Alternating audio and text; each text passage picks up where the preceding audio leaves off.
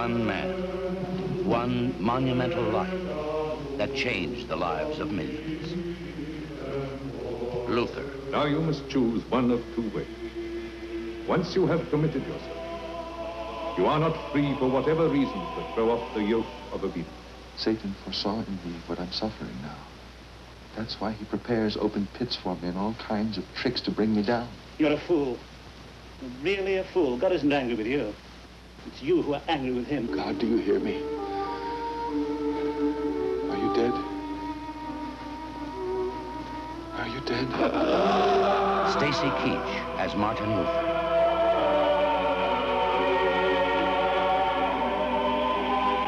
Alone in an epic struggle against the awesome power of the established church. You may know him as the head of the church, which he still may be. Like a fish at the head of a cat's dinner, eyes without sight. God has told me there can be no dealings between this cat's dinner and me. Get your money out! There are blasphemies flourishing. An indulgence in every envelope. And one of these can be yours. But the truth is, the just shall live by faith alone. Today, now. By faith alone!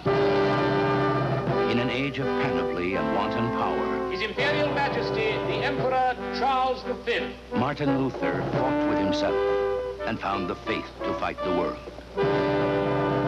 Common men want common things.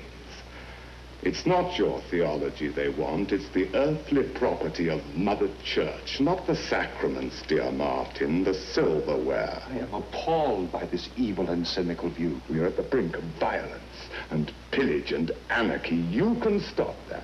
I believe in the goodness of ordinary men, and I do not fear them. I cannot and will not recant, since to act against one's conscience is neither safe nor honest. Here I stand. God help me.